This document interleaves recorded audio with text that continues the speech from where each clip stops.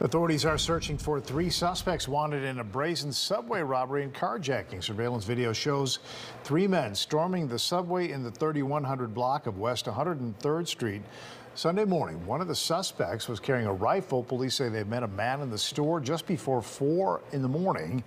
The suspects then took his car keys and then took off in his blue Nissan sedan. Police are asking you to call them if you have any information.